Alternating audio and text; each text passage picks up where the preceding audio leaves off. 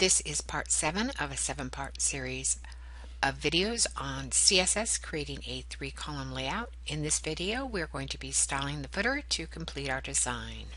A quick review of what we're working towards in this series of videos. We're working on creating this 3-column layout with vertical and horizontal menu systems. This is where we left the code at the end of video number 6. What we're going to be doing in this video is styling our footer, adding a blue background, giving it some spacing. So the area of the HTML that we're going to be working with is the division with a unique identifier of footer.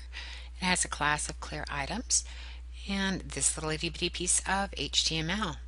Let's go up and look at our footer CSS. So we're going to separate our footer from the rest by giving it a clearing of our columns. We're going to give it a background color. We're going to change the color of the text. We're going to give it some margin and some padding. So we're going to start by clearing both. This will move it down away from our 3 other columns. We're going to give the background color a little bit darker blue than our background to our body. We use #163 C61. Because we're having a dark background, I'm going to use white text, so color of white. We're going to give it some margin at the top to make sure that it doesn't bounce right into our content of 25 pixels.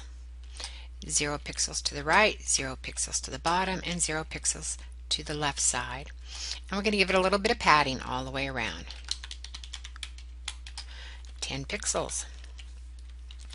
Okay, so I'm saving that.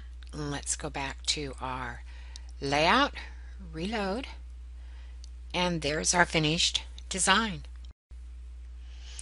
I hope you've enjoyed these 7 videos, that they've helped you understanding 3-column layout and the general layout functionality of CSS.